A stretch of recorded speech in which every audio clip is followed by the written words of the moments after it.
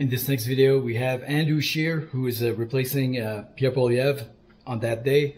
Andrew Scheer versus Chrystia Freeland versus Karina Gould and Guilbeault. I found an old video of Guilbeault when he used to work for Greenpeace and he climbed the CN Tower and to put a sign up there, but he looked like a complete whack job. CMP. At issue is the Auditor General's findings that officials at SDTC broke conflict of interest laws 186 times and funneled $400 million of taxpayers' money into their own companies. All this at a time when Canadians can barely afford to eat or heat and house themselves. Now, by refusing to accept your ruling, they have effectively paralyzed Parliament, pushing aside all other work to address the housing crisis, the inflation crisis, and the crime crisis this government unleashed. Why not end the cover-up, hold the lawbreakers to account, and let Parliament get back to work?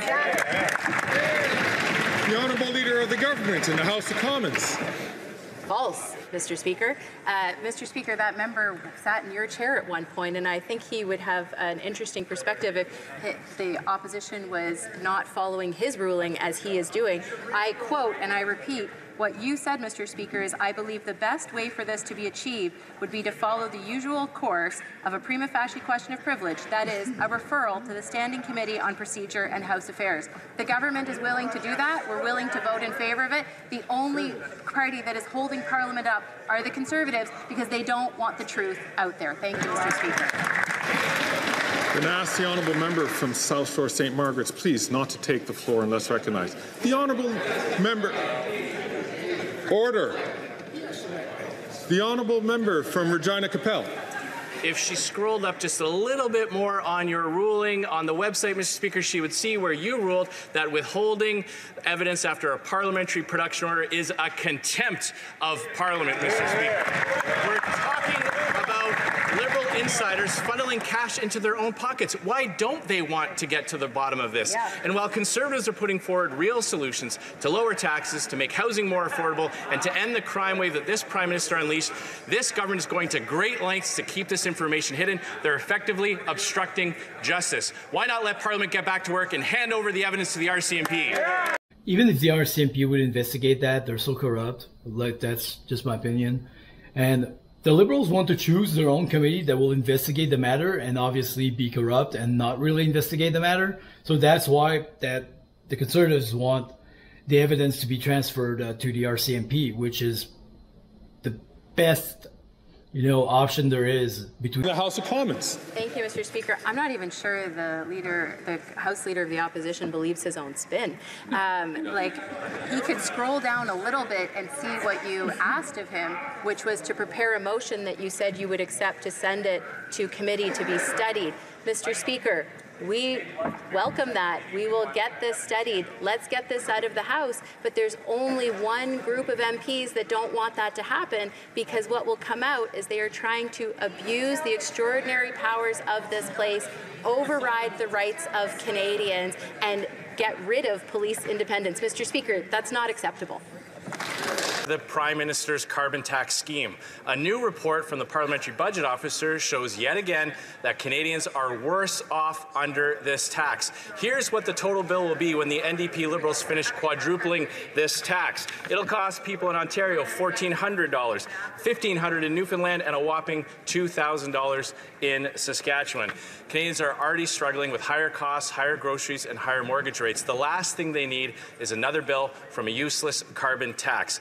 If the government's so sure that Canadians support the tax, why not let the people decide in a carbon tax election? The Honourable Minister of the Environment and Climate Change. Mr. Speaker, let me read you the first paragraph of the PBO's report. And I quote, considering only the fiscal impact of federal fuel charge, PBO estimates that average household in each of the backstop provinces in 2030-31 will see a net gain, receiving more from the Canada Carbon Rebate than the total amount they pay in federal fuel charge and related GST, Mr. Speaker. The Leader of the Opposition should apologize to Canadians for misleading them all these months. Listen to what this guy's going to say in the video I'm going to show you right at the beginning. That's the minister, that's a Liberal minister right there. And he's misleading Canadians, by the way. Greenpeace is climbing the world's tallest building today to tell the world not to be fooled by the Liberal government. As I've decided to run for the nomination of the Liberal Party of Canada. He's the only Liberal minister that is actually Liberal right now that actually told people not to be fooled by the Liberals, not to trust them. Colleagues on all sides, please, I'm going to ask you to not take the floor unless the Speaker recognizes you. The Honourable Member from Regina Capel. The minister might want to read the rest of the report because in the quote he cited, he focused on a very key word, only the direct costs. When you factor in all the economic costs, it costs the Canadian household $1,400. Canadians are net losers under this carbon tax scheme, and this minister knows it. Right. So, if he's so sure that Canadians want this government to keep quadrupling the tax, why not let the people decide in a carbon tax election? Like, imagine reducing pollution by taxing it. Oh, you're polluting? We'll tax you. There's no proof that it actually reduced carbon emissions. And of course, every government that's actually taxing their own people with a carbon tax in their provinces, like, of course they're going to say it works because they want to keep the tax. So they're going to say, oh yeah, it works. Like, we reduced our emissions because they want to keep it there, obviously. But they're not actually saying the truth because they're making money off of it. They're pretending that they're not, but they are. Or it wouldn't be there. Why would you put a tax if you're not making any profit? The Honourable Minister for the Environment and Climate Change. Let me read you another paragraph from the report, Mr. Speaker. Moreover, in 2030-31, for all backstop provinces, we estimate that the average household in each income quintile will see a net gain, except for average household in the highest income quintile, Mr. Speaker. You know what the Leader of the Opposition is doing? He wants to take money away from the middle class and poorer Canadians to protect his rich CEO friends. That's what he's doing, Mr. Speaker.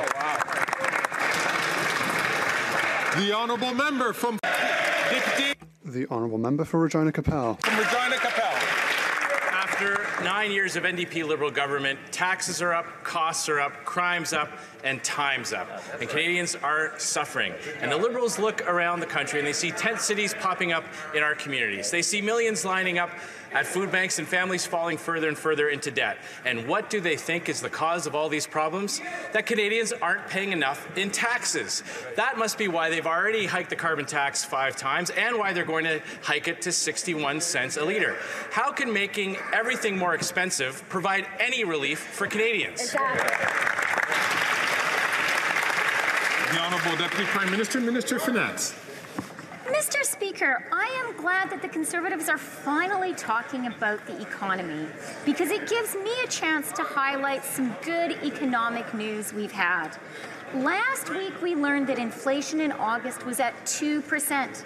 In fact, for all of this year... You should be really happy, you know, that the inflation that brought the prices up by like 20% in the groceries, like mostly because of the carbon tax and the inflation. But, you know, when inflation goes up and then it goes down, the prices stay up regardless of what the inflation is.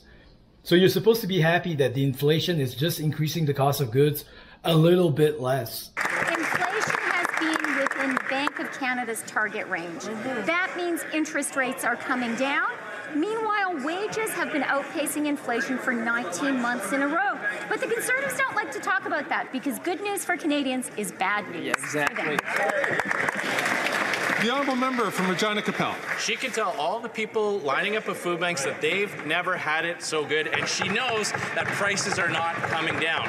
She also knows that her carbon tax won't stop a single forest fire or flood. They've admitted that. So Canadians get the brutal double whammy of all the extra costs associated with natural disasters, plus the carbon tax on top of it. And now the NDP leader is trying to pull off another stunt. He's trying to fool Canadians that he's got some new position on the carbon tax. In reality, he loves it. He's voted for it 24 times. If they're so sure that Canadians love their carbon tax, why don't they take it to the Canadian people and let them decide in a carbon tax election?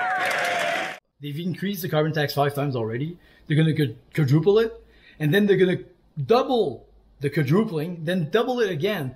We'll end up having something like $2.50 of carbon taxes on our fuel at the pump for absolutely no reason. And they're saying that they're giving back like these credits to all these families and all that. It's like $250 every 3 months. It's not like an amount of money that will impact a family and be like, oh my God, I'm going to vote for Justin Trudeau again.